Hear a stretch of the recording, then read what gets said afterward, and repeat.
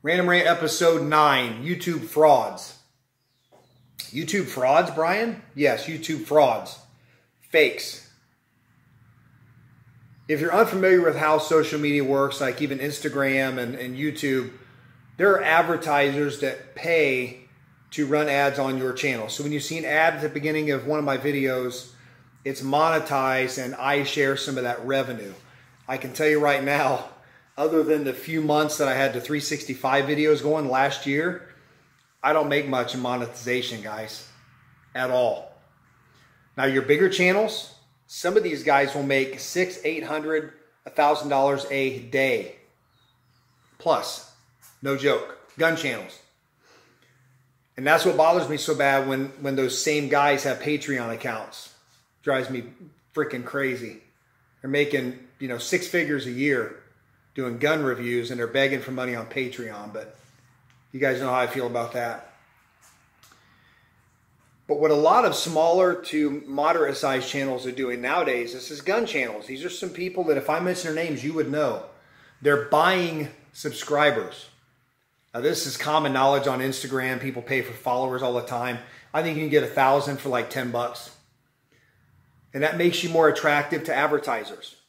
If someone looks at your Instagram account or your YouTube channel and you've got 7,000 subscribers like I do versus 40,000, well, as a company, who are you going to send your product to T&E and to get exposure more, to market it?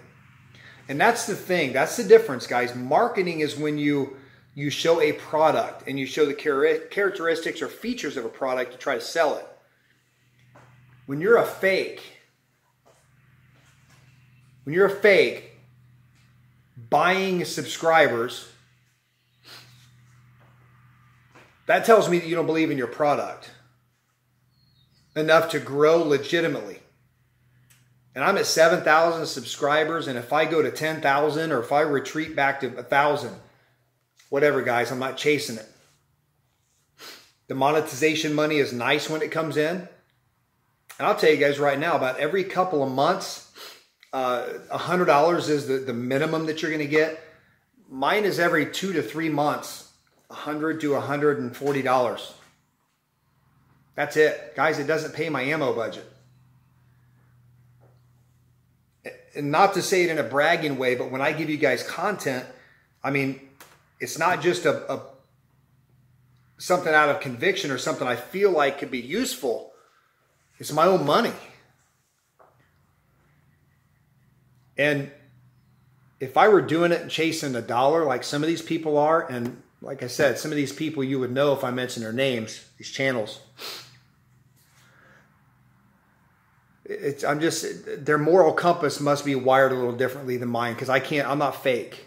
I am who I am. And anybody who knows me personally, who's watching this video, and there are subscribers who know me, this is me. It's who I am. I don't talk different. I don't act different. It's who I am, whether I'm in front of my phone or a camera or whatever. It doesn't matter. And so, at times where I'll spend 2 or 3 takes to get a video section just right, and it still isn't perfect for me, but it's okay. It's good enough. Or you edit an entire video and you realize that you screwed up the upload settings and it's not even close to HD. Looks like something filmed in 1976. You got to re-edit the whole thing and spend 2 hours doing it, which I did the other night. And then you find out that these fake gun channels are buying followers. It's not cool. It's not cool. And I don't care if you're one of those subscribers who do this and you unsubscribe from me, comment negatively, downvote. I couldn't care less. You can have your subscribers. I'll keep my integrity.